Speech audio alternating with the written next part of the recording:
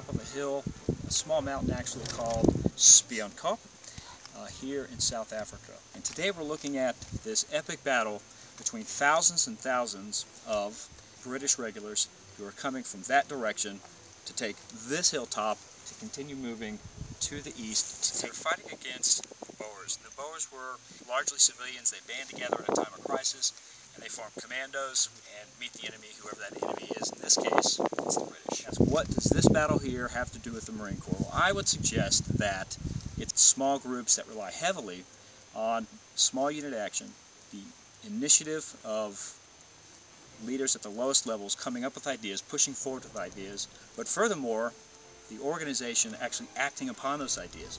And here there is a perfect example of that in the artillery fire on behalf of the Boers. The gentleman who's doing it this time... Yeah, he's a 19-year-old school teacher. Yeah. He was a member of the commando unit. He signaled down to the Boer artillery commander that if the Boer artillery commander had all the guns cease firing excepting the one gun, he would direct the shell fire onto the target.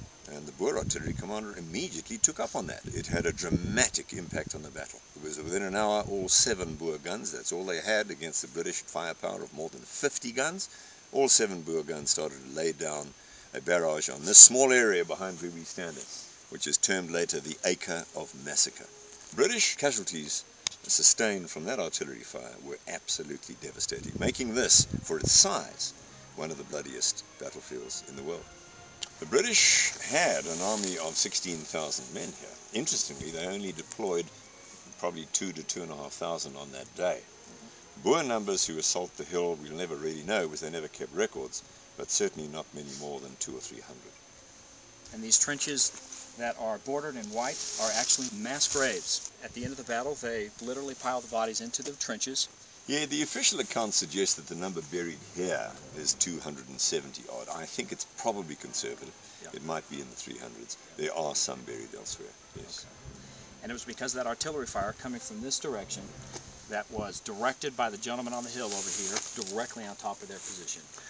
That's correct. Some of the Boer artillery were pom-pom heavy machine guns that were firing at maximum range.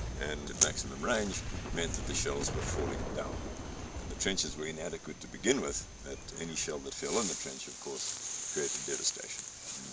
And all because of that one young man exercising a little initiative in the face of battle. Yes, the other very valid point is if you look at the British behavior in the early part of the battle, there was simply zero initiative. Yeah. When an officer in charge of a small squad was killed, the squad simply froze and ran back into the trench, and another officer with his men had to take over that position. So there was no devolution of command. It's something that the British Army, I think, battled with for quite a while.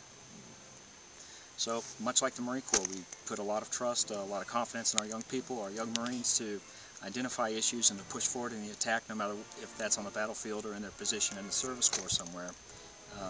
We rely heavily on that. You can see why we do, because it's issues like these that oftentimes turn the battle and make armies great.